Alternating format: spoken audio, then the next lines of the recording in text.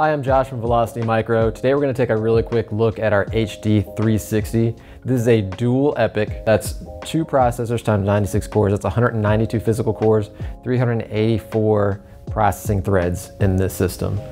This is 1.5 terabytes of RAM. It's 24 by 64. We've got 2 different U.2 drives.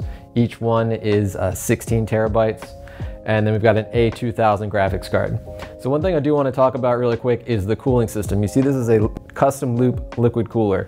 The reason that we've done that here is each one of these processors is a 360 watt TDP processor.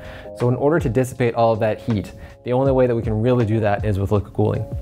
There are no AIOs on the market that will fit this giant processor. Air coolers that are on the market typically max out at about 300 watts. So, we could take one of those air coolers, crank up the RPMs on the fans and make this thing super duper loud. But what we've opted to do is kind of take some of our expertise from the gaming arena and put it into this workstation. So what we've done is we've created a reservoir here and then 2 loops, one going to each processor and then through there, and that keeps this workstation nice and cool and quiet. It's a really unique setup.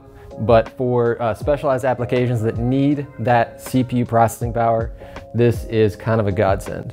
Not many people out there are making this. So if you have some questions or you're interested in this type of a system, take a look at velocitymicro.com. We have this system on our website, or you can give us a call at the number there on your screen.